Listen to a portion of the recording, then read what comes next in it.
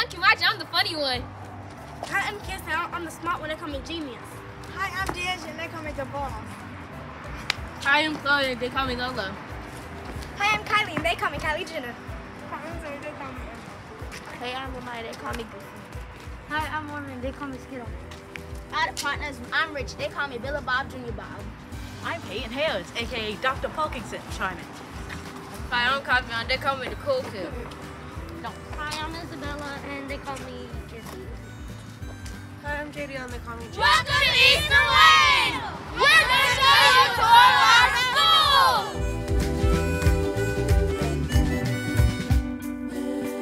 As you can see, our state bird, the cardinal, is paying us a visit. Our trees are bare because it is winter, but due to climate change, our bird thinks it is spring.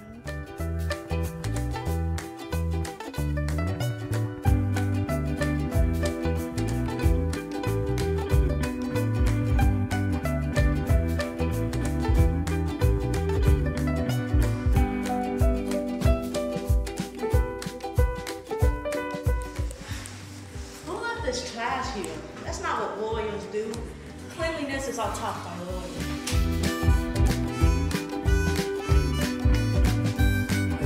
So this is the next stop on our tour. Today we're going to be talking about what we do in tutoring, and this thing right here is called reciprocal teaching.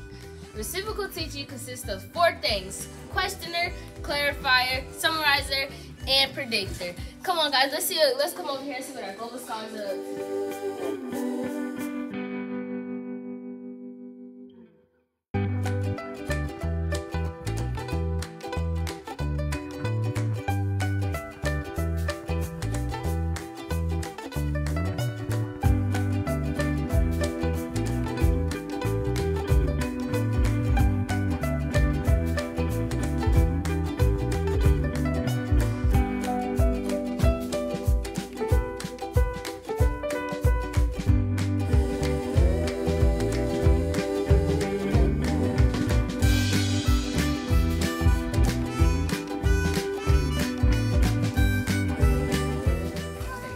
Hi, I'm Kylie, and in this role, I am the predictor.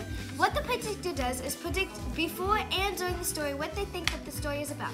The predictor can predict the story by using their team, also by looking at the subheadings, title, and pictures. Hi, I'm Kavion, and I'm the questioner. My job is to writing down the questions that my group has about the article.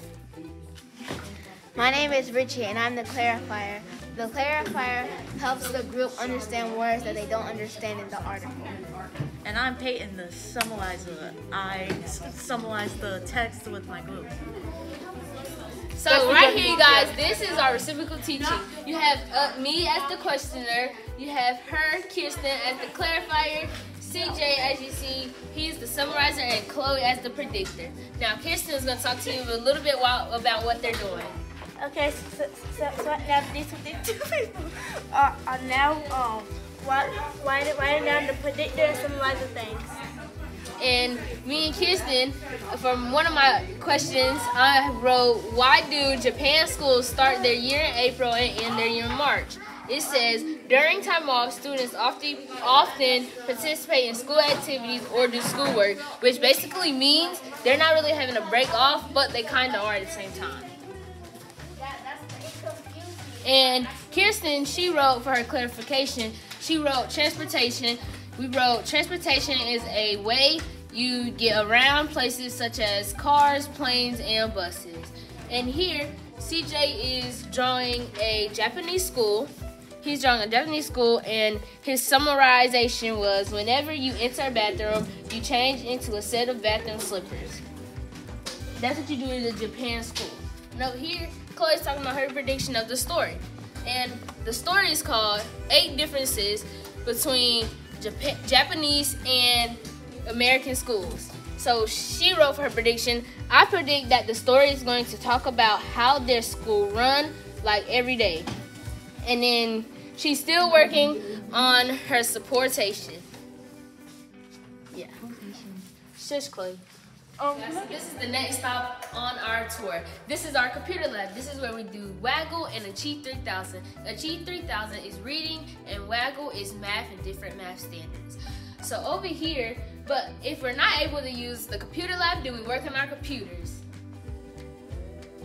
Over here, she's working on Achieve 3000. This is what Achieve 3000 looks like.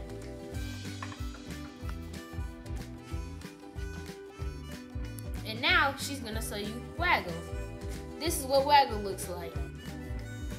Waggle, like I told you, is basically different math standards and different ways to up your grade. Alright, you guys, we just want to say thank you from Kimija And Richie. And Cosmo. and Chloe. Thank you for your time. Bye!